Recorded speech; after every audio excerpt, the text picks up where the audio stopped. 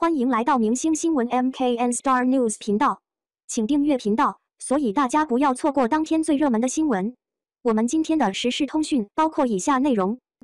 星期六给迪丽热巴的排面，令观众看清她的为人。何炅没说错。暑期大热剧组的演员们，谁没上到星期六的舞台，估计都不能说自己是大爆剧了。作为上星平台中影响力最大的剧宣平台，接棒快乐家族热度后继续前行的星期六，已经向大家展现了《长相思》70吉祥两大剧组的逗趣场面了。如今还没定档播出的剧，尚且懂得抢这波流量，那么正在热映的《安乐传》自然是要找准时机的。即将跟大家见面的新一期，即可是剧组主创们的精彩亮相。星期六作为一个影响力非常大的节目，给演员们提供了宣传的舞台，成为剧组们争相亮相的热门节目。观众对于剧组演员的表现也格外关注，每个镜头都可能成为话题，尤其是当中的核心演员。不过，如何在短暂的舞台时间内展现演员们的个性魅力，是一个需要剧组们深思熟虑的问题。从预告来看，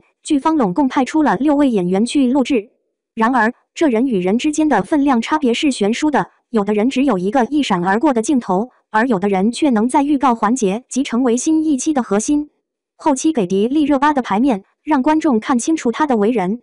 在节目中，何炅没有询问其他嘉宾是否有想要在好六街开店的想法，而迪丽热巴介绍完毕后，真迪甜甜品店即将开张，何炅特意问迪丽热巴取名的想法，她兴奋地表示自己取名为真迪甜，其中迪取自她的名字。星期六节目的主题背景是一条名为好六街的街道，常驻成员们在这里拥有各自的店铺。杨迪虽然只是个邮递员，驿站连个门面都没有，但至少得到节目组的认可。除了被认证的好六团成员外，目前只有一位女明星缺席了天天录制，而她就是权力颇大的杨紫。之前节目改版时，她被确定为指定好玩官，成为整个街铺的老板娘。她带着剧组4大男神回归节目时，还调侃店铺赚钱了也不知道给她1点。迪丽热巴的造型也是焦点之一，一身水粉色套装搭配蝴蝶结发型，鲜艳的颜色和稚气的造型展现出她青春的一面。除了外表的惊艳，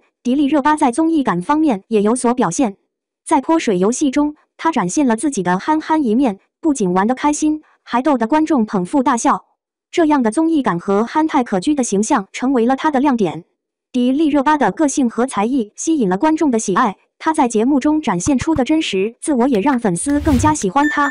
无论是甜美的笑容还是笨拙的游戏，都充分体现了她的可爱和幽默，成为节目中的笑点。